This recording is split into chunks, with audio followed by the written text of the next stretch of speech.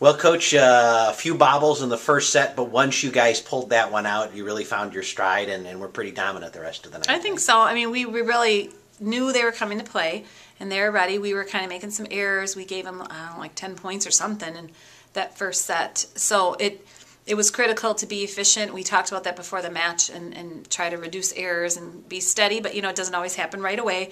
And so to get in that mode and then be better, I mean, we actually played really, really well after that, so that was a good thing. And even in that first set, I mean, you guys have done this before this year where you're on the brink of losing the set and you find a way to pull it out. I think this time it was 24-20. You guys have handled even some of those situations where you find a way to keep from losing, which eventually means you're able to pull it out. Right, and I mean, the thing is, it's just to stay calm, and I try to do the same thing, and just to keep them, we try to stay calm and just realize it's 1 point at a time and see what happens. You guys were very efficient on offense, not a lot of errors, especially in those second and third sets. You got a lot of people involved, and you did, for the most part, not give them points, but just keep kind of being in complete control offensively. Yeah, I mean, I was proud of the team because that was the goal after that first set. It was a goal before the match, but we didn't do it, and then it was a goal after that to really focus on that, and it seemed to work, and it's hard, it's sign of maturity to see that they can do it within a match and that we can have a focus and also maintain the focus, including our blocking. I think our blocking improved a lot.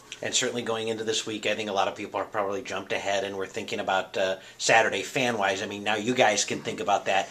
Cleveland State's very good. It was a great match the first time around, a big match coming up tomorrow. Yeah, totally, a big match, and we're aware of that, and they're a great team, and they haven't lost a lot this year, so we're expecting a strong match. Our team is very ready, though.